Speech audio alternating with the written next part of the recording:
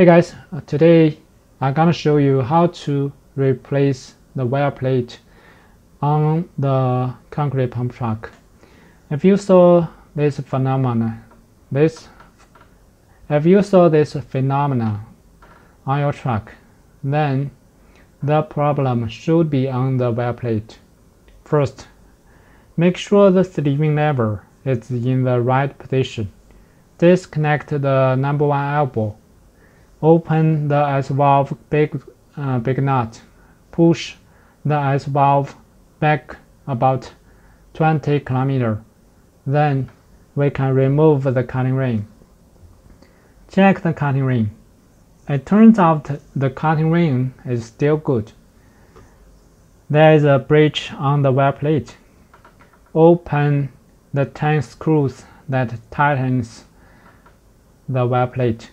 Use the hammer to knock it down. Clean all this up. Here is the assemble process. We need two men work together here.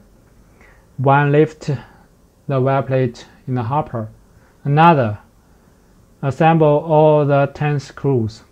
Then put back the cutting ring. Then put back the S-valve big nut. All set. Let's go for a test run. Good job. If you like this video, subscribe to follow us. See ya.